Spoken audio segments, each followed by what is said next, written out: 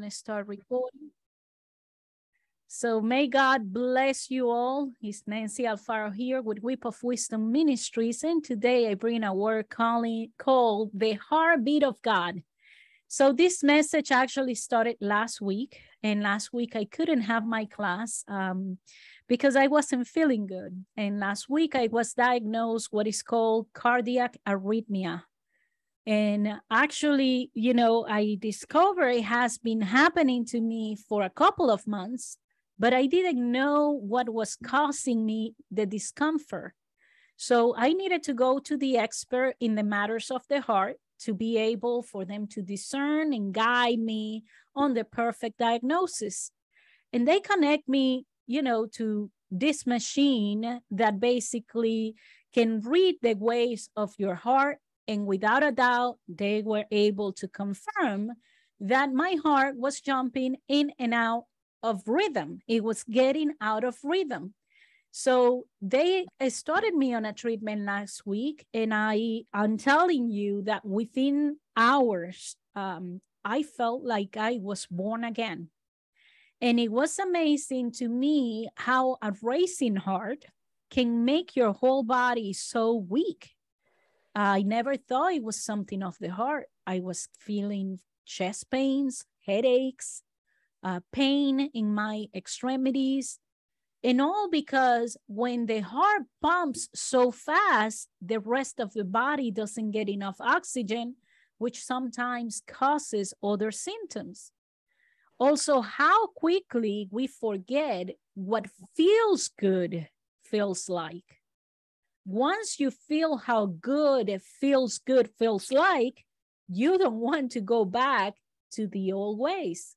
Well, this is where God started to show me how this experience I had with my heart can look a lot like our Christian walk. Did you know the word heart appears in the King James Version more than 765 times? In the Bible, the word heart most often refers to the conscious being, the inner person. It refers to the mind, the will, the emotions. Our heart in this sense is the very center, and the core is the nucleus of our being. The symbolism is appropriate. Our physical heart is a vital organ, which is essential to our physical life. In a way, is the center of our physical being because it pumps to vital blood to all the other organs throughout the whole body. When a heart stops beating, then life stops. So my question to you is, what is the nucleus of your life? Because from what you surround yourself with, your heart will beat. Your mind will think, your will submits, and your emotions react. If you think your life is out of control, you need to check the core. What is it that you're feeding? What is feeding you? What is your source? Everything in excess is not good. Too many beats are not good, as too few of beats. They're not good either. God made the perfect man's heart with a perfect number of beats so that the whole body could function perfectly. When we start getting pulled by accelerated emotions, you will start losing the feel good under Christ feeling. In the same way, when we come to Christ, there must be only one nucleus, one core. His presence must be the one that generates our thoughts, our will, and our desires. We are no longer manipulated by our will, by our emotions, or at least we shouldn't be. There is a Holy Spirit that is pumping and beating at the rhythm of God. And if you stay with him, everything is going to be okay. The word of God is clear when it comes to the heart of man. I'm not talking about the physical heart, but about the center of our being, where our will is. When a heart has not been given to God, or when a will has not been submitted to Christ, we get deceitful hearts. God is like like that electrode that they do, that by it, God knows what's going on in your heart. He can see the inner parts of your being and know exactly what's wrong with it. You cannot hide it from God. Jeremiah 17:9 and 10, it says, the human heart is the most deceitful of all things and desperately wicked. Who really know how bad it is? But I, the Lord, search all hearts and examine secret motives. I give all people their due rewards according to what their actions deserve. Now, you know, you and I have made the decision to surrender our hearts to God. A heart without Christ will be judged by its actions. But that heart that has been submitted to God is a heart that beats and pumps the blood of the Lamb, that cleanses from head to toe. Jesus justified you and I and paid the price for any wrongdoing that we have done. When we accept Christ, there must be true repentance. Even we who are under the new covenant is very different than the covenant from our ancestors before Christ. The people that saw miracles, that people who walk in the presence of God, in the day with a cloud and at night with fire, they abandoned God. Just as today, there are people, there are Christians that have known God, but they have turned away and have distanced themselves from God. People that are that need to come back to repentance. People where their heartbeat didn't sync, didn't align with the beat of God. Jeremiah 5:23, it says this, but my people have stubborn and rebellious hearts. They have turned away and abandoned me. You know what? It is dangerous to have a heart that is divided, a heart that have gotten out of God's rhythm. And I think we need to ask ourselves that question, because Christians are not exempt from getting out of God's rhythm. Life can throw situations at you that out of the sudden, you're starting to beat the frequency of the world, the frequency of the troubles, the frequency of the diagnosis of a doctor, the frequency of what is on your bank account, the frequency of what you have seen in the news. But see, God is calling you back to hold on to faith and start beating at his rhythm. Matthew 12:34 says, you brood of snakes, how could evil men like you speak what is good and right? For whatever is in your heart determines what you say. Brother and sister, my friend, listen to what you are speaking. If you listen the way you speak, you will know what's in your heart. Now, the most beautiful thing, maybe you're looking at it and you say, you know what? I'm really being very far away from God. But there is a beautiful promise that God will give you a new heart. And that's in Ezekiel 36:26 and 27. It says, and I will give you a new heart, and I will put a new spirit in you. I will take out your stubborn heart and give you a tender, responsive heart. And I will put my spirit in you so that you will follow my decrees and be careful to obey my regulations. You know, God is the one that puts that heart that responds to his frequency. He is the one that puts that heart for your heart to respond to his voice. That is why You may be in the middle of a storm. You may be giving a bad report, but your heart starts beating faith. Your heart start beating, I believe, God, your word. I believe, God, what you have said. And the situation in your life wants to start pumping hard.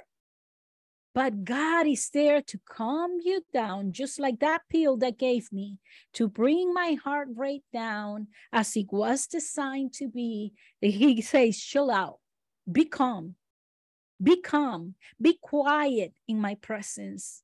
Know that I am God. Know that whatever is going on right now that has your heart beating out of control, I am the one that brings it down. Give me your heart.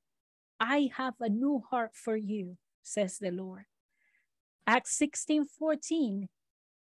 I love this scripture because we need to start asking God to open our hearts to accept this word, like he did with Lydia. It says one of them was Lydia from Thyatira, a merchant of expensive purple cloth who worshiped God.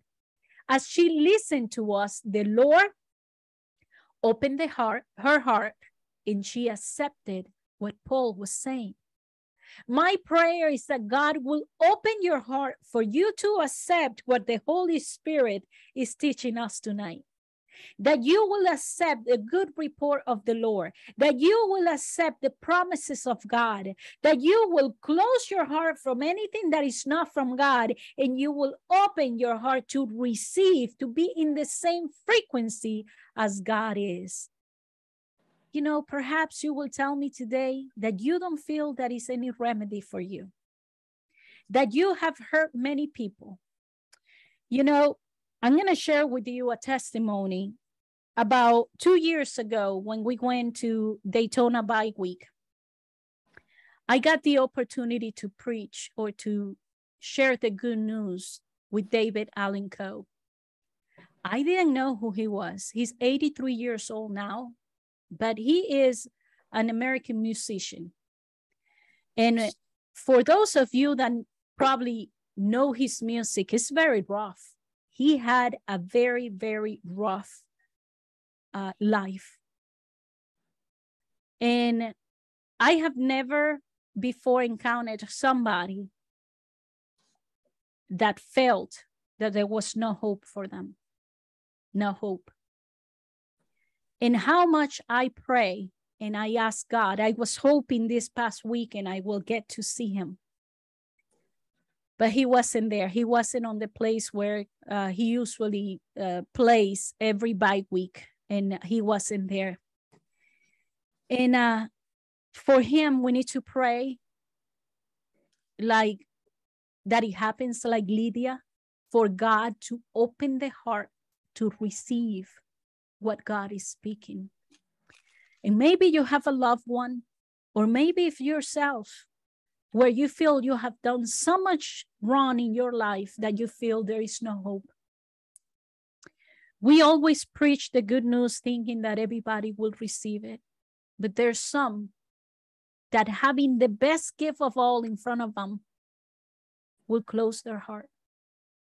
The invitation is open. And no matter what kind of life you have had, if you come to Jesus, he will take you in.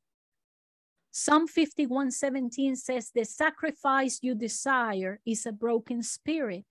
You will not reject a broken and repentant heart, oh God. God will never reject you if you give your heart to him. God gives you a new hope, and it's a hope that will never disappoint you. Romans 5:5 says, and this hope will not lead you to disappointment.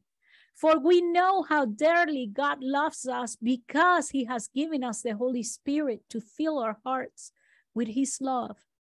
See, your heart may be rough. You may have had a life that seems there is no forgiveness for you, but it says that God will fill you with his love. God will forgive your sins. God will take you in. All you have to do is just come to him. Come just the way you are. Galatians 5:22, it says, not only he will give you a new heart, but he will start giving you fruits from what he has deposited in your heart. It says, but the Holy Spirit produces this kind of fruit in our life: love, joy, peace, patience, kindness, goodness, faithfulness. All these things will be produced in your heart, in your core, in your soul, because it's not you, the one that lives in you, but it's Jesus, it's God himself. Now his nature comes and lives with you, and it's now your heartbeat. Your heartbeat is his beat. Ephesians 6:6 says, try to please them all the time, not just when they are watching you. As a slave of Christ, do the will of God with all your heart. See, when you give God all of your heart, then the next thing that happens is that you want to do the will of God. It comes naturally because he lives in you. This is why when you see people suffering, you ache for them. This is why you want to help other people. You want to reach out. You want to tell others the good news. Why? Because now you are in the same frequency of God's heart. You have an implant in you that came straight from heaven. And now that is pumping and producing fruit. And that's what you want to do for others. So ultimately, your hearts must desire salvation for the lost. That the people, the first thing is we got to love the people of Israel because God loved them first. And we want to say, God, we want them to know you. And for the wicked to become to you, Lord.